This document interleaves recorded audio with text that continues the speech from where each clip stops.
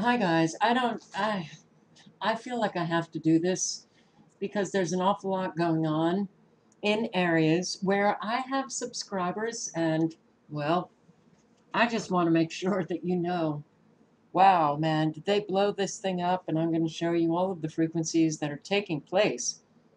I mean, they're using even more radar, Doppler radar stations with these HARP next red rings, and I was looking at it and I thought, okay, tornadoes, and flooding. So I'm just going to go over some information as quickly as I can. Any of you guys in this area, if you don't know, I'm sure everybody is just on it, but I just feel like I have got to post this. Langston, Oklahoma. El Dorado, Kansas. Canton, Illinois. Flash flood from May 25th to May 26th. This was posted 13 minutes ago, and I only did a search for the past hour. Yeah. Tornadoes. Here, live reports. Tornado damage reported in El Reno, Oklahoma. There was a tornado in Texas. Twin tornado warning for Oklahoma City, Oklahoma. And I just so really, there are subscribers that I've not heard from, and it's hard. You're far away. This cyber relationship that we have, it's hard. Emergency shelters open in Conway. So I will link below to everything, and there's 2 emergency shelters. Look, I'm posting this because they're now saying get out of so many areas. Arkansas, Missouri, Oklahoma. 2 emergency shelters open. And you can bring your pets. So here, Miami, Oklahoma, and I'm going to show you some videos that a subscriber posted. She lives in this area. The city of Miami continues to deal with high flood levels. Blocked travel routes are among many issues locals are faced with. Local resident Misty Bryan lives in Commerce but works at a daycare in Miami. She says the flooding caused her work to close due to lack of safe travel routes. Water levels are at 25.3 feet now and are starting to go down slowly. No water level increases are expected. It is really hard. A bunch of the traffic's been having to come through Commerce, so it's like a big traffic hold up, and it's like just to get within 5 minutes, you're like in a 30-minute traffic jam just trying to get from Commerce to Miami. The only ways into Miami is through Commerce. There's also a detour near the turnpike people can take. You can find a map of road closures around Miami on 4stateshomepage.com. Miami. Okay, Miami, not Miami. Here, this is in KNWA. I have to research these media outlets because they don't say the state. So this is Arkansas. 6 days ago. Vernon Cooksey has lived in this Fort Smith home for more than 20 years. He says he had no intentions of leaving until he saw U-Hauls in his neighborhood and how quickly the water was rising. When they started to go beyond 2015 level, then we knew we were in trouble. Cooksey says he experienced minor damage during the flooding in 2015, but this time he thinks the water will get into his house if it gets as high as predicted. And flooding is not the only problem the city is facing right now. If you don't live in the neighborhoods or aren't volunteering in the neighborhoods, please try to stay out of them. We're having a lot of issues with just sightseers that are causing congestion on the roads. Now, Fort Smith police are warning people against driving around barriers. This is the corner of Rogers Avenue and Meandering Way, which, as you can see, is extremely flooded. Now, driving on roads like this is very unsafe and can even get your cars swept away. Meanwhile, as Cooksey gets ready to leave his home, he says he's hoping for the best. I have probably 50 daylilies that are just ready to bloom, and I'm going to have to talk to them and tell them they're going to have to make it through this flood. So. In Fort Smith, in Kirikazuka, KN. Oh, God. All right. This is in Missouri. Wait. The levees are tired. Good evening and thanks for joining us. I'm Morgan Young. If you know someone who lives in West Alton, it's time to check in and make sure they're getting out. St. Charles County issued a voluntary evacuation order for that area. Our Justina Cornell is in West Alton, where the latest river level predictions have people worried. And Justina, this area is already dealing with high water levels. That's right, Morgan. Just to give you an idea on how the flooding is already hitting West Alton hard, take a look behind me. Now, this may look like a lake, but do not be fooled. If you can take a look at the ground that we're standing on, it's actually a road, and it's clearly getting blocked off by all the flooding. And the only way to get through the other side is by boat or by a really large tractor that we saw earlier today. And with the latest predictions, officials just want to make sure that you're taking this flooding seriously. It's time to take action. It's time to get out of town. Okay, St. Charles, that area.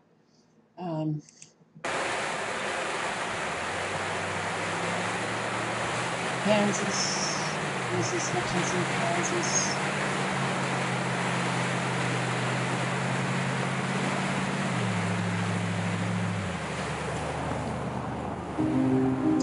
Yeah, it's pretty bad, guys. It's pretty unbelievably bad. No, it's tragic. It's all right. Everything will be linked to below. So, In the day's other news, surging river. Now that's interesting. Why do I have these videos that I don't? Hey guys. Oh, okay. I want to pass along this video. iPet Goat 2 first major timeline has arrived. Oroville Dam concerns. Very, very interesting video, and he breaks down. I subscribe to him, Jeff Overholt.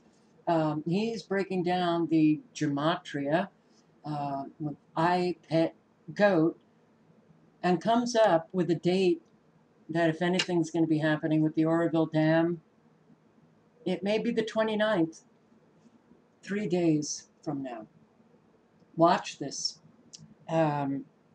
Boy, these, this is not my area, but I listen to these guys and, women who do the gematria, and I'm like, whoa, intense, very intense. And yeah, well, it comes up, he shows it's coming up with a lot of 9/11 numbers.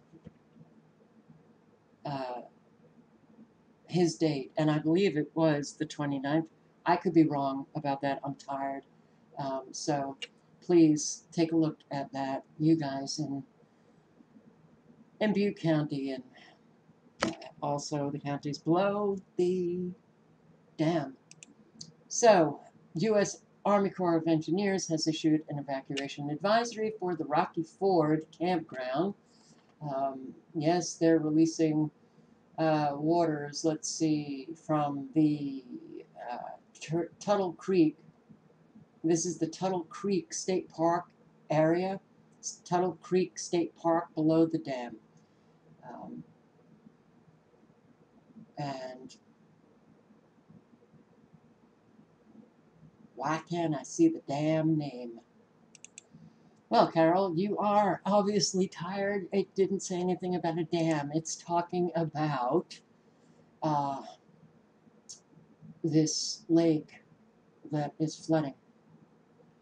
Lakes, rivers, all over the place. Just, they are, well, yeah, historic levels. Because it's levee top streets begin to flood in Jefferson City, Missouri. My subscriber, Passionate for Christ, W, Miami, Oklahoma.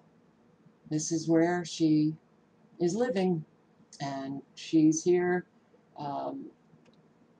posting videos.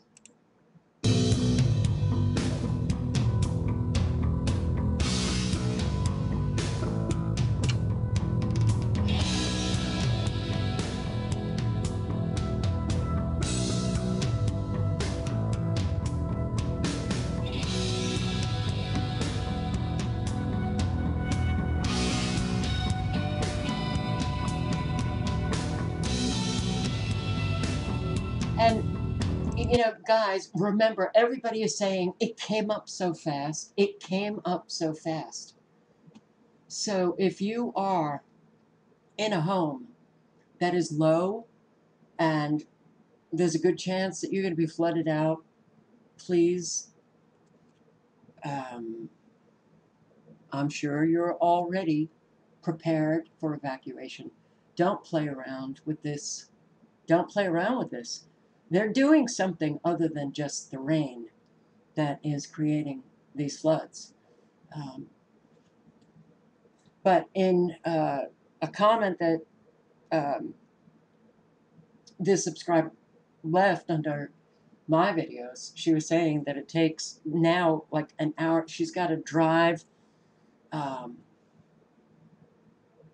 all around, you know, just to get to a place that I can't remember the exact numbers, but she would say like what used to take 10 minutes now takes an hour because of all of the road closures. And I really do fear this is going to come up so fast in so many areas. And if you're not overwhelmed now, wait, just wait. Traffic backed up for miles. Only one way in and out of Miami. And I will link below. Yeah, I have more videos that I have put in a bookmark file showing more areas flooded since the last time I posted a video, which was only a couple of hours ago.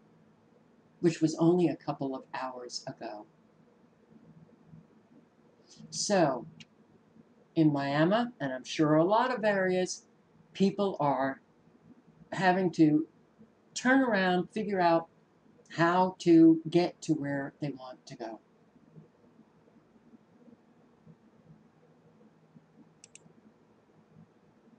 I mean, look at this. Jesus, I mean, no.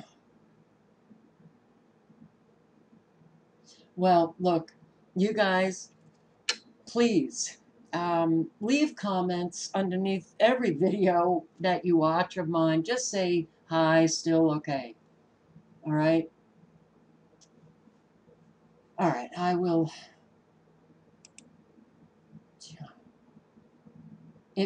I'm afraid it's going to come up really fast, late or early morning, when people will be sleeping, not expecting it. And I will also link below to this latest video that Passionate for Christ posted just a couple of hours ago. Miami. My God. All right, let me just quickly show you what is happening on radar. All right. Let's bring it. Zoom it out. All right. Here we go. They got it going. They got it going. Now, look at these frequencies that are just shooting off. Now, we've got also a very weird weather pattern going on just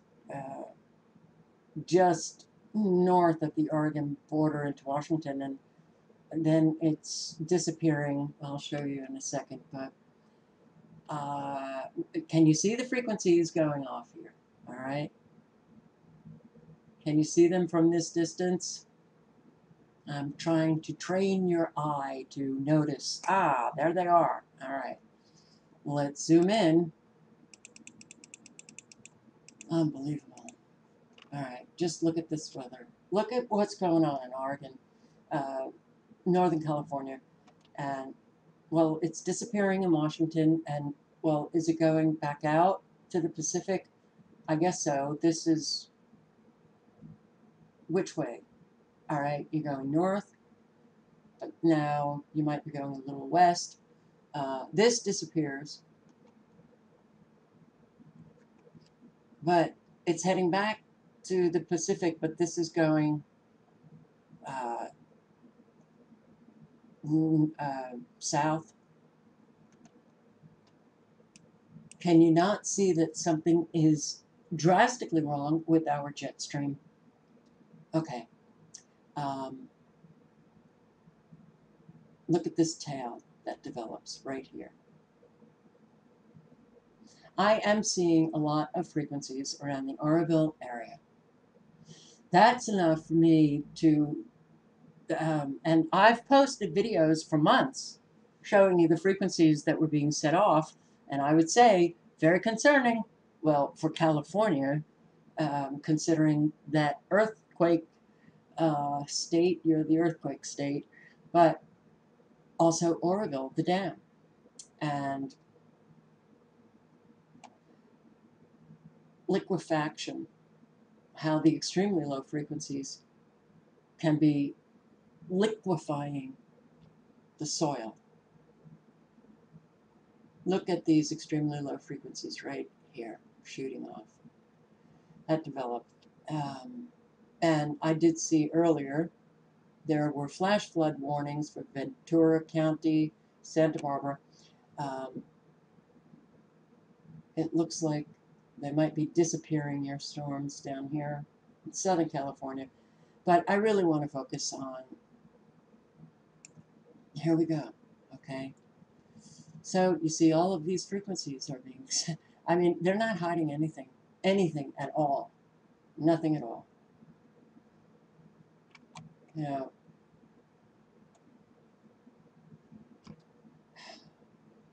this reminded me of Pac-Man.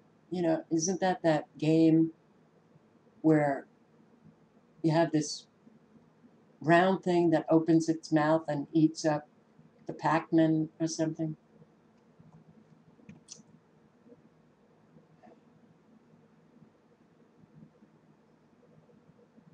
And I'm going to have to post it tomorrow, but I captured, you know, several videos today of what was happening, and it was extraordinary because, I mean, I have never seen precipitation quite like it. The shape of it, it was bizarre. But this has been here now for several hours, and it's not going.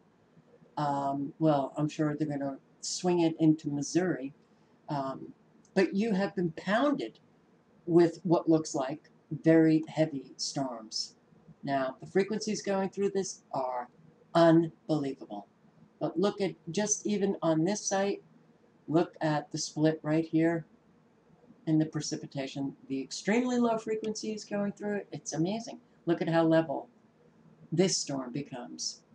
Now, I also noticed, whoa, okay, they're bringing perhaps the flooding to New York, Pennsylvania, this line of storms that went over the Great Lakes into New York, Pennsylvania. How are you guys doing? Virginia, you have, and these little bizarre dots of precipitation that just erupt out of nowhere.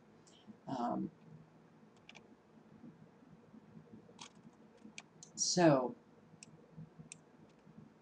steady, extremely low frequency right here. I hope you guys up north are doing okay. New York, and you know, the on the other side of Lake Ontario, we've got the flooding going on in Canada. But these are so obviously manipulated by man and generated down here in the north, in the Texas area. But they've been holding this for a very long time right over Oklahoma and Kansas. And I really hope that all of you stay safe.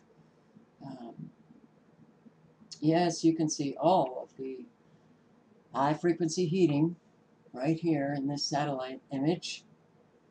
And you will see the HAARP next ride rings going through this. And I will link below to the site. It's like, okay, they're really firing up Doppler radar on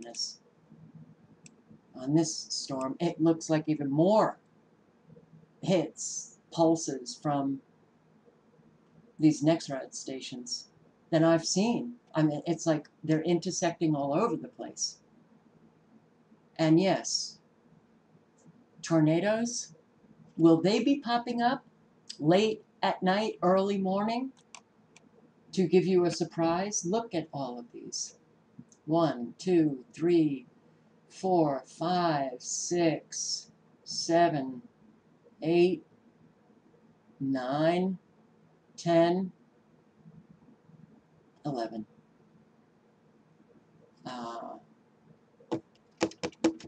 Okay. And all of the Doppler radar stations around it pulsing away with these frequencies. So you're getting hit hard, guys. You are getting so unbelievably hit hard. I'll take you to one more area a little bit further up north. Did I get it or no? No.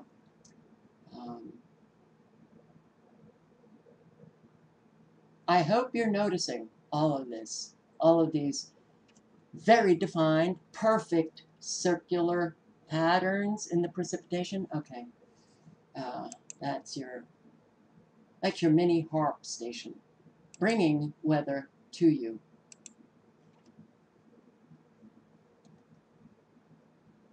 It's going throughout the entire storm. Look at this. No, they're not hiding anything. They don't care anymore. You know, what we know, who we're, bringing the news to, they don't care. They don't care. Because they know. They know the condition of the American people. There ain't going to be any revolution. All right, I will link below. And, it's really Illinois, Iowa, or Missouri and Iowa. Where's the best place here? Even this little bitty storm, well, they're going to make it bigger. They will expand it. But can you see all of the NextRad HARP going through this? The high frequency. Look, if you heat up the atmosphere, you can control weather. And that's what they're doing. And this little storm will connect to this bigger storm, bringing you massive flooding. Missouri, Iowa, Illinois. All right. I don't mean to leave anybody out, but I just needed to get this out. It looks like the storms they're literally weakening them right here. You can see the yellow, then suddenly it just goes to a lighter precipitation.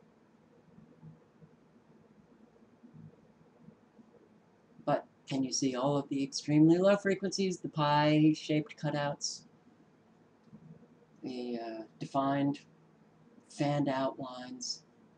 Yeah, they're weakening the storms right here. All right, guys. Everything is linked to below. I sure do hope that everybody stays safe. And please, you guys, in those areas that you're getting so much flooding, could you just check in with us? Just leave a quick comment, like, I don't know, once a day, just to tell us that you're okay. Thanks.